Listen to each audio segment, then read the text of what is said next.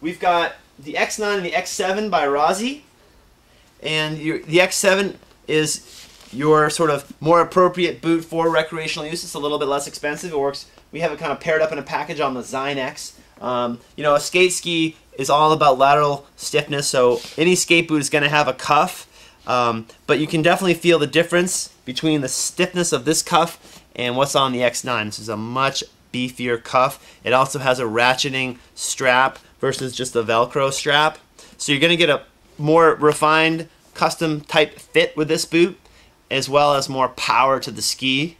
So for more competitive racing, use racing and that kind of thing, the X9 is definitely the better choice. But for your sort of beginning skier, the X7 is a great option as well. Both of them, by the way, have Rossignol's ThermoFit liner, which means the lining actually has sort of heat-activated foam in it.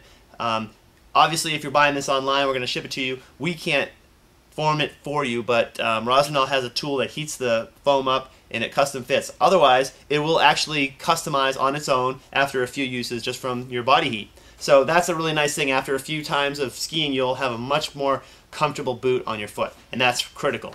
So X9 by Rossi, X7 by Rossi, both skate boots. As far as bindings, got a few options here.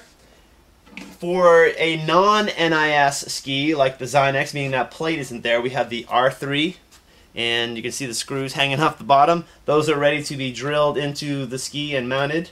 You know, if skate bindings are typically manual, you lift up the toe, you step down, and lock it into place.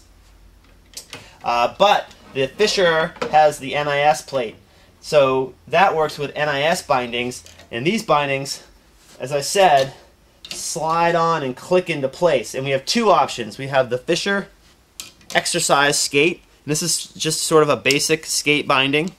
This is the front part. There's a heel piece as well. And we have the brand new Rossignol Accelerator. This thing is so light. It's the lightest race binding in the world, actually. It is really, really sleek, low profile. It has a really unique clamping mechanism. This is just one piece of metal that you lift up, and there's kind of got these hooks that grab the tow bar right on the outside, so it gives you a real good contact to the ski. You pair that up with the NIS system. Another advantage of the NIS is instead of being drilled in sort of the center of the binding, this thing is clamping onto the edge, so it's a real tight connection to the ski. And you saw how easily that thing went on there. There's a tool provided, and that tool you slide into one of these slots, and again you can move the binding fore and after the balance point, which is really nice. So that's the Accelerator, and it looks really nice on the SCS skate. And I'm telling you, with the X9 boot, that is a hot race package. And for a more recreational use, the Rossignol X and the X3 binding, X7 boot. And if you want to save a little money and get a nicer ski, you can certainly pair up the Exercise NAS binding on the SCS ski with the X7 boot.